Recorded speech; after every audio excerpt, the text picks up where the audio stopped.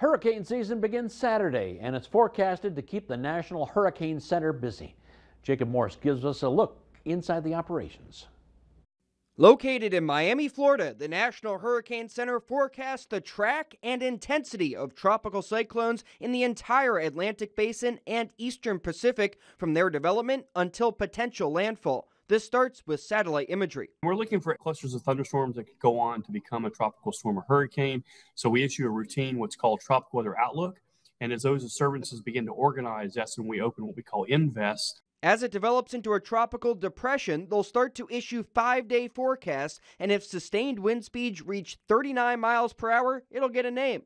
The seasonal outlook is the most aggressive ever, with potentially double the normal number of major hurricanes, category 3 or higher on the Saffir-Simpson scale.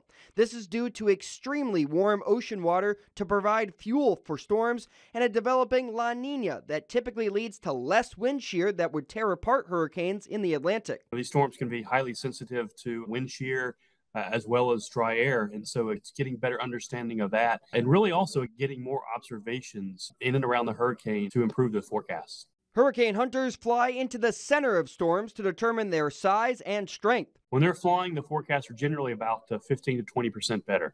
New ways to communicate the hazards associated with hurricanes are being developed. We've always issued hurricane watches and warnings, but now we can actually put up a warning for storm surge, which has the potential to be the highest loss of life in hurricanes. Flooding and tornadoes can also accompany hurricanes, so the NHC relies on NCEP partners for these forecasts. For your news leader, I'm Jacob Morse.